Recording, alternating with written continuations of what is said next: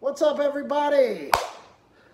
Just want to do a little Testarossa Rants. I ain't had a lot to say lately because things have been kind of stagnant. We've been playing some shows and whatnot, and it's just been kind of, I think the whole world has that vibe right now. But there's a couple things I want to address that have recently come to my attention. Because Beatles fans are such a cult. Well, I don't want to call them a cult because I don't want to give cults a bad name. Because Beatle fans are such psychos. The Rants video I made talking about the Beatles suck, which they do. It's a fact. Has been getting a lot of attention lately, and people have been commenting a bunch of hate, which is a lot of fun. And I really like responding to those comments because usually they're very intelligent, and it's a lot of fun. I enjoy it. But Beatles fans, what's wrong with y'all? Like, it's okay to like something that sucks, I guess.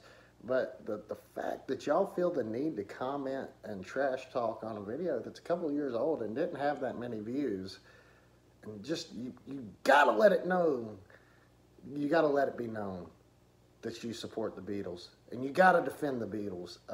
They have no redeeming qualities. They're garbage. Their songs suck. They sucked as musicians. Well, I take that back. They have one redeeming quality, and that's John Lennon getting ganked outside of his hotel. That was pretty redeeming, I guess. They suck. They're terrible. It's okay. They don't need you to defend them. They know they suck. And these Beatles fans are just absolutely insane. I've never seen anything like it. It's like trying to defend Walmart. Like Walmart's a great family-owned store or something. It's nonsense. It's garbage. The Beatles suck. It's okay. Well, it's not okay, but just felt the need to address it because it's very weird to me. If y'all supported locally owned businesses like you do the Beatles, which are literally nothing more than a corporation at this point used to sell merchandise. That's all they are. They're a cash cow. They're not even alive anymore. So, it's amazing. It's amazing how they were marketed to people and how belligerent people will get defending them. They suck. End of story.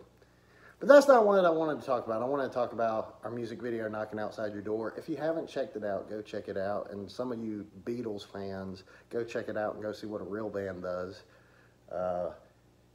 It's a very good song, very good story. Very proud of the music video. It turned out really well. So if you haven't seen it, go check it out. It's a good time. I enjoy it. It's my favorite work yet.